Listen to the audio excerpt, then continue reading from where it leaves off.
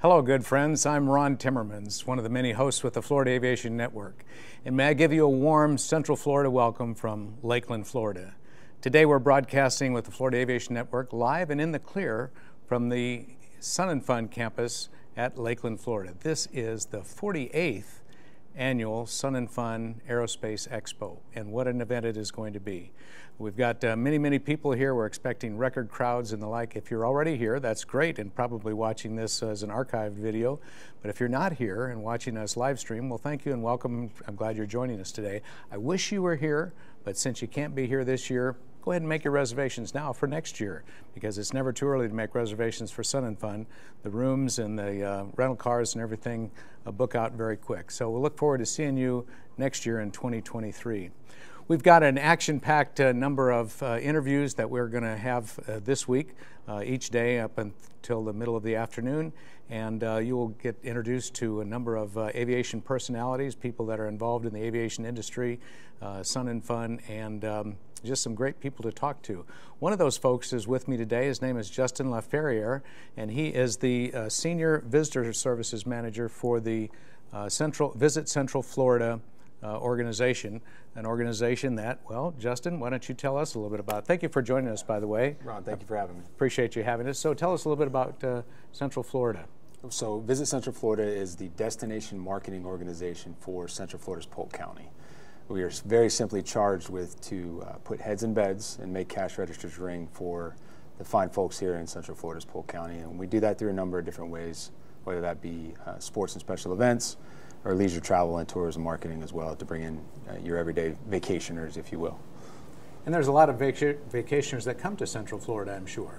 There are, and thankfully, coming out of what we all dealt with over the last few years, we've seen an abundance of travelers coming back to Central Florida's Polk County over the last year and a half. We're very happy, excuse me, to have them back and welcome them back, especially for the event like FUN this year. Well, that's great. So, of course, we all know and loathe what happened in 2020 and 2021, and as you and I were talking just a bit before the broadcast began, we were both wondering if it would ever return back to normal after 2020 and the shutdown of everything with the COVID pandemic. So I'm glad to hear that tourism is back in Central Florida, we could say, right? With a vengeance? You could definitely say that. Tourism is back and better than ever. Better than ever. Better than ever. Last year we set a record with our tax collections, or our overnight stays, or our tax collections through the short-term accommodations, and this year we're on track to far surpass that. So wow, so two record-setting years in a row. Yeah, leading up to the pandemic, we were on 7 years of record growth. Last year we beat that by, we beat what was our pre-pandemic record by almost $2 million, and this year we're going to blow right past that record of last year as well. So it's wow. So the revenue you get with your organization comes from taxes on hotel rooms, rental cars, and the like, I imagine? So we are fully funded by what's called the Tourism Development Tax, or TDT, if you will, and that's a 5% tax that's levied on all short-term accommodations in the county. So think hotel, motels, RVs, campgrounds, vacation rental homes. We don't take any sales tax money. We don't come out of the general fund, so no county taxpayer money or anything like that funds our operation. So I like to tell people, if we don't do our job of putting heads in beds, then we're not funded and we're not operable. So it's all new money coming into the county. We get that tourism development tax that comes back to us to allow us to market the destination and bring new money back into the county as well. Then, of course, while those folks are here, we hope they stay long. They spend a lot of money. So then they're replenishing those coffers of the general fund and paying their sales tax as well. So what you're looking at then is that sweet sound of cash registers ringing. You got it. That's good. You got it. That's really my bread and butter as a visitor services manager. But I'm sure it's not all just about raising revenue. It's about making an experience for the tourists that come here and enjoy themselves and make them want to come back again, I would imagine. You got it. I mean, that's really what my department focuses in on, are those cash registers ringing and improving that visitor experience while they're here. We want folks not only to come, but we want them to stay longer, spend more money while they're here, but then come back and do it again. If they're here for a special event, come back during your vacation and enjoy some pleasure or some leisure time, if you will, and then tell your friends and family about it so they come back and do it too. And obviously they do that, as you can tell from your year-over-year improvement in revenue. Yeah. This is good. So, Justin, Polk County is where you concentrate your efforts. Mm-hmm. Even though it's called Central Florida, it is just one county in Central Florida, sure, sandwiched between that small town to the northeast called Orlando yeah, and a somewhat larger town to the southwest called Tampa. So you're truly this heart of Central Florida, aren't you, here in Polk County? We are. My visitor center, our flagship visitor center, I should say, that I get the grateful opportunity to run every day is in the northeast corridor of our county in Davenport. And we're pretty much dead center of the state right there. We're 80 miles to either coast, right at our visitor center. So most visitors outside our market don't know where Polk County is on a map, especially Polk County, Florida. Some people may think it's Polk County, Iowa, because there is a Polk County, Iowa. So we use Central Florida as really a geographic locator to kind of dial them in a little bit, and then we can really sell the destination of Polk County as being literally the center of the state. Yeah, nothing against Polk County, Iowa, but I've been there, and Polk County, Florida has a lot more to offer, I would say that for sure, just hands down. We appreciate that. Yeah, that's good. It's great. So you mentioned Davenport, one of the cities in Polk County. Lakeland, obviously, is as well where we are today. Yep. Other cities in Polk County include Winter Haven? Winter Haven, the water ski capital of the world, if you will, right there in Winter Haven with the Channel Lakes and the home to Legoland Florida Resort as well, formerly Cypress Gardens. And then some other bigger municipalities, Haines City, Lake Wales, all on the east side of the county as well. But really Lakeland and Winter Haven are what we're known for, being the two largest municipalities. Okay, and Legoland, one of the major feature attractions, that's in Polk County as well. It is right on the banks of Lake Eloise in Winter Haven. It's one of the largest, if not the largest, Legoland theme park in the world. Wow. We're very excited to have them. They expand every year. They've got 3 separate accommodations on site there now. They just celebrated 10 years back in October of being here in Polk County, and we're looking for them to grow and be bigger and better than ever for the years to come. As you can tell, Justin knows virtually everything about every tourist opportunity in this county, which I would expect. So that is truly wonderful. Yeah. Let's see. I was going to say you mentioned a couple of different lakes already in what you just said. Sure. In Polk County, roughly how many lakes are there? 554. 554. Yeah, believe it or not. And I was speaking with Steve from the Seaplane Pilots Association recently, and if you happen to be a seaplane pilot, Polk County is a place to be as well, because I think Steve said there is around 500 lakes in which you can operate a seaplane in and out for takeoffs and landings, or splash and dashes as they sometimes refer to them. So Polk County, in addition to all the tourist attractions you have, a large selection of lakes for aquatic activity and the like. So it just so much to see and do, and so much that Polk County has to offer. This is really great. We talked just a bit about sport events. Sure. So in addition to coming here and just recreating, relaxing, what sporting events are available to tourists that come here? So we really pride ourselves on youth and amateur sports and recruiting those events here to Polk County, but we try our best to diversify that portfolio of the types of events you can see. Our bread and butter is softball and baseball, excuse me. We just wrapped up the largest spring training collegiate invitational baseball tournament in the country. Welcomed over 250 teams over 6 weeks here to the county. Simultaneously, while that event was going on, we welcomed over 100 collegiate softball teams to conduct their spring training invitational as well over that same time span. So you could see that those two sports, those field sports, are kind of our bread and butter, where we really make our money. But we try really hard, like I said, to diversify throughout the year and bring in different types of events, volleyball, gymnastics, wrestling. Even for the Harry Potter fans out there, we've brought in Quidditch before. That is an actual sport that people play. They run around a field with a broomstick between their legs and throw a ball through hoops and try and score as many points as they can. And there's even a guy that runs around in a gold suit. So if you're not familiar with the stories of Harry Potter, I'm sure there are some listeners out there, some viewers out there. It is a sight to see. But that's the types of events we really try and bring in to Polk County. Just something different and something new for not only our residents, but for our spectators as well. Yeah, innovative and creative. I like that. So you mentioned softball and baseball. How many ball fields do you have in the county? That's a great question, Oh, Ron. okay. So I'm not positive on that. I could tell you out at our headquarters at Lake Myrtle Sports Complex, we have 9 baseball fields out there, accompanying 11 soccer fields at one complex. We utilize the Channel Lakes complex in Winter Haven as well, which has 8 baseball fields, I believe, 8 or 9. Don't quote me on that. But to your point, or to my point earlier as well about baseball being our bread and butter, during the height of the Collegiate Spring Training Invitational that I mentioned, we use every single baseball field we have in this county, whether that be high school, college, youth, our complex at Lake Myrtle. Anywhere we can find a field and put teams on, we'll put them on it. wow. Now, your role, Justin, do you reach out to universities and colleges and high schools and like and try and draw them to here for a tournament, or do you develop the tournaments, or what all do you do? Great question. We try our best not to manage too many events ourselves. We're really in the sales arena, meaning we sell the destination to event organizers that have already created the events. We sell the destination as being centrally located, obviously great weather, the opportunity to try different things that Florida has to offer from a leisure perspective, whether that be attractions, the beaches, shopping, anything, leisure tourism that sporting teams may be interested in as well. We get them here, we help them secure facilities, help them market the event, help them run the event in any way we can, and hopefully they'll sign a long-term deal and bring back the event year after year. Oh, so you look for long-term, multi-year contracts for this. Absolutely. That makes sense. And so you use event managers. I know just a fleeting little bit about that. Sure. One of my granddaughters is an event manager with a company that does events and the like. And so I'm amazed at all the things that she has to do to get ready for an event. And so I can see why in your role you would have to keep your work separate from the detailed, all-encompassing work of working a specific event. That would be just overwhelming for you. It is, and that's why we really try hard to create great relationships with our local municipalities, the city staffs, the Parks and Rec staffs. So we make the connection between the event organizers and then the facility operators, whether that be a municipality or a private organization, and really help to, for lack of a better phrase, grease the wheels and make sure everything is set in motion so the event happens without a hitch.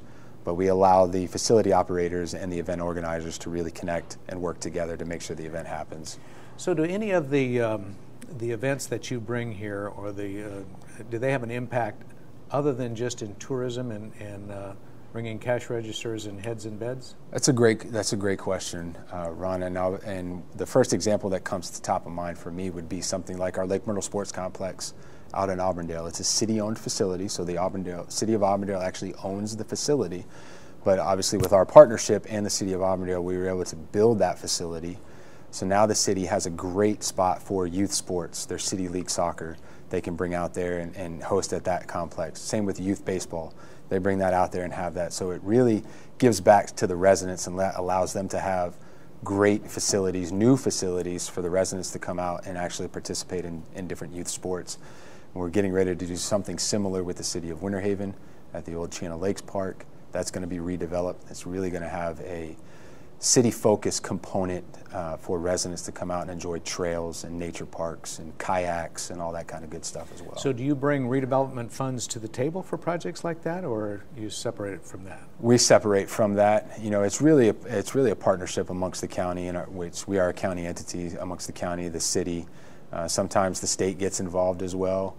It's really, we help orchestrate those relationships and bring all the funds to the table to make these projects come to fruition and make sure it's something that's not only great for us from an economic impact standpoint, from an event standpoint, or basis, excuse me, but a long-term standpoint as well for our municipalities, so they have something that their residents can really hang their hat on as a jewel for their respective cities, and they can go out and enjoy each and every day. Wow. Wow. It sounds like you've realized some major successes for your company. How long have you been here?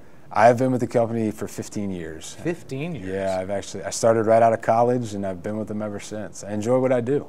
Well, that's good. Yeah. That's good. Yeah. It'll be hard for them to move you out. But, Justin, yes, sir. If there's a young person that was listening today that said to, after hearing you, said, I wanted to be just like Justin LaFerriere when I grew up, what would that person study in school, and what would they look at for jobs that would lead up to a job like yours? Thank you for asking that, Ron. I studied business administration, but a concentration in sports management. So there are a lot of great academic programs out there that concentrate in hospitality, tourism management, things of that.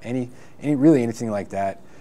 Business admin, marketing. I mean, we're in sales. That's what we do. We're in the business of marketing the destination, whether that be to a sports event organizer or to leisure travelers that just want to come here on vacation. So any sort of sales background, marketing background, and be open to, I know when I was in college, I was unaware of an organization like this that even existed. You know, my idea of hospitality and tourism were front desks at hotels or ride operators at major attractions or things of that nature. Yeah. But there are organizations like ours throughout the country that are charged with promoting the destination, and it's great. We get to talk to people that are either here celebrating their youth, participating in sports, or they're here on vacation. So they're happy, they're fun, they're looking for more to do to keep them happy. And you know, we're in a great business to be able to help them realize that positive experience and get them to stay longer and spend more money. Yeah, well, that's great. That's great. Well, I think you've probably inspired some young people out there, or maybe some people looking for a second career. And the job at Polk County, or at Central Florida, is filled right at the moment. And it doesn't look like we're going to pry you out of here for a while. No, so not anytime soon. Find another such opportunity in a different county. So here at Sun and Fun, which is a major event in Polk County every year in early April, and one that I've been going to for a number of years, and so many of my aviation friends and yours come here as well. So is there a place here at the Sun and Fun campus where we can find out more about Central Florida and tourism if we want to come back other than during the first week in April at Sun and Fun? Well, yeah, there is a place here. We have probably, I haven't checked, but I'm pretty confident we're the only big blue building with a yellow roof on campus. Big blue building with a yellow roof. With a yellow roof, yes, sir. We're right at catty corner to Hangar A, right in the center of campus at the corner of Tom Mack Road and Laird Boulevard. Okay. But we're there 8 a.m. to 5 p.m. all throughout the week. Have all the information necessary for things to see and do here in the county. If you need help with accommodations, we have rates and availability for local accommodations as well. And of course, if you have any questions about the actual fly-in, we're happy to answer those. Great, great. So they're actually right here on campus at Sun and Fun, and so all the information you need either about Sun and Fun, or if you want to look at what are the opportunities for me beyond Sun and Fun outside this first weekend in April to come back here to be part of a sport event or just to recreate and enjoy myself or make this part of my vacation. So you can find that at the on-site visitor center near Hangar A. And so everybody goes to Hangar A. It's one of the vendor booths, right? Exactly. So you'll come around there and you'll see the blue building with the yellow roof. You got it. Very distinctive. That would be good. That would be good. And let's see. So for those who are really tech savvy, I kind of am halfway tech savvy. I'm guessing you probably have something that works on a smartphone now. Is that a fair statement? That is a fair statement. You know, coming out of the pandemic, we saw a need that we needed to engage with those visitors that weren't quite ready to be back in person and talking to myself and my team at our Visitor Information Center. So we developed a mobile app that is available on both the iOS and Android platforms, free to download, and it has all the information you would need from event listings to discounts for shopping and dining to attraction tickets, discounted attraction tickets as well. We have the capability to help you download that. If you need some assistance with that technology, as you were saying, Ron, we can do that and help you with that at the on-site visitor center. That would be the blue building with the yellow roof. You got it. All right. So if you need some tech help for getting the app downloaded, whether you're getting it from the App Store or is it Google Play, the other one for the Android you got it. platform? Yeah. You got it. You can go there and they'll help you get the app downloaded. It's called what? The Visit Central Florida app. Visit Central Very simple. Florida. Yeah. How simple is that? Yes, sir. And so in that, so you can purchase tickets to sporting events, right, online? Attractions. Attractions, Yeah. okay. Attraction, not necessarily the sporting events. You got it, yeah. Okay, but to attractions and the like. And learn more about Central Florida and opportunities for tourism and the like. Yeah. Well, this is wonderful news, and certainly you're keeping up with the times, of course. And after the pandemic, you said you found that people were reluctant to get involved with face-to-face during the late 2020s and early 21. And so this mobile app just made it a whole lot easier for them, not to have to deal face-to-face things and face mask and all that. We can just do it all from the comfort of your smartphone. You got it. Of course, we would certainly prefer to be able to talk to visitors in person. You know, my team, I would put my team up against anybody else's, not only in the state but in the country, and what we do and be able to engage with visitors on a more intimate level. But like I said, we saw a need we wanted to really meet that need to ensure our visitors had the information they saw necessary to affect that experience positively while they're here in market. And this was just one way we thought we could do that, was be able to get them the information literally in the palm of their hands if they didn't quite feel comfortable enough to come talk to us. But thankfully, we're not only seeing great traction with the app, but people are starting to come back in person as well to our visitor information centers throughout the county and talk to myself and my team. So it's, well, that's great. It's Whether good. it's at Davenport, where your headquarters is, or here at the Sun and Fun campus, lots of different places you can get information about Visit Central Florida. And so it's been my pleasure to host Mr. Justin LaFerriere today. He is the Senior Visitor Service Manager for Central Florida, Visit Central Florida. And it's been my pleasure to hear what you have to say. Thank you. Tourism is a revived industry here in Central Florida. Thank you. An even better year last year than before, and this year it looks like it's going to be on track for an even better year, or the best yet, I think. So that'll be great.